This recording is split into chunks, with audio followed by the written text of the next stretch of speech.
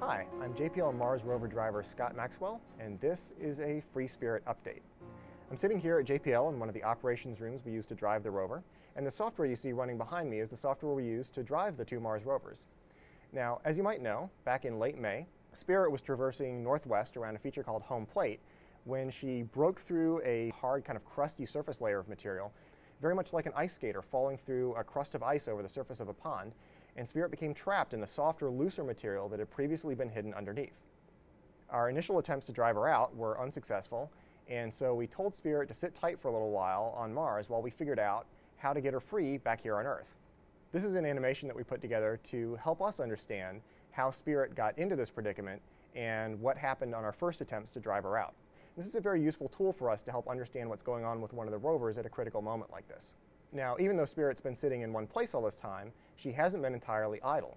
She's been using her scientific instruments to help explore this material that she ended up getting trapped in. And this stuff turns out to be very fascinating on a scientific basis. It gives us some of the best evidence that we've found for past water activity on Mars from either rover. So for the science team, this has been very much like your car breaking down in front of Disneyland. Even so, we'd really like Spirit to get back on the road. So we've been conducting a number of tests in order to help us understand the best way to do that. And the most recent of these was something we call an operational readiness test, or ORT. This is a test where we try to do everything with the test rover in exactly the same way as we would do it with the flight rover. Rule number one of an ORT is no peeking. The other rover drivers and I were kept strictly away from the test bed, weren't allowed to go down there and look at the real rover.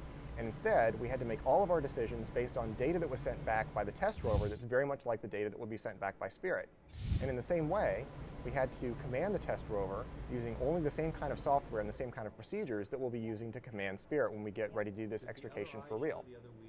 Mars does not owe us a solution to this problem, and there might not be one, but we are very confident that we have the best possible plan under the circumstances, and we're ready to begin implementing it very soon. It's going to be a slow and lengthy process, taking weeks or maybe even months, but we'll keep you posted on Spirit's progress, and we hope you follow along. I'm JPL Mars Rover driver Scott Maxwell. This has been your Free Spirit Update.